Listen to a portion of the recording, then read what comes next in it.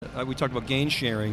You talked about some future projects. What are your big priorities going forward in terms of specifically your infrastructure? We're at VMworld, it's an infrastructure show. It is. We're putting in the storage and the computing power in 2012 that will allow us to put real-time portal generation out there for our providers around the world, our members around the world, to put auto adjudication. So a piece of business, the perfect example would be one of our travelers is walking the Great Wall of China, backpacking along, falls, breaks their leg.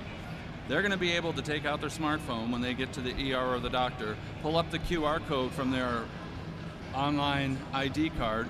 Our provider will be able to scan it with his iPad and confirm eligibility right there, do the service, submit the claim, watch the claim auto-adjudicate in our system, and then watch it get approved for payment.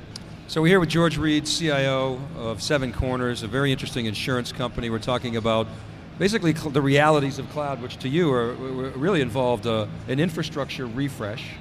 You saved a lot of money. You're actually making money on this because you were losing so much money with all that downtime, and then you're reinvesting that in the business.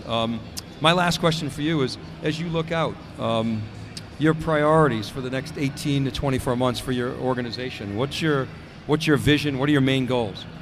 Well, one of the goals we have is to continue to stay, you look at infrastructure as a pyramid. The bottom two layers always have to be ready for the next 2 or 3 stages of big growth. I mean, we met with the nice people from GoDaddy and heard their story of going from 50 terabytes to 25 petabytes. If you don't plan it, you're not gonna span that gap when it pops up.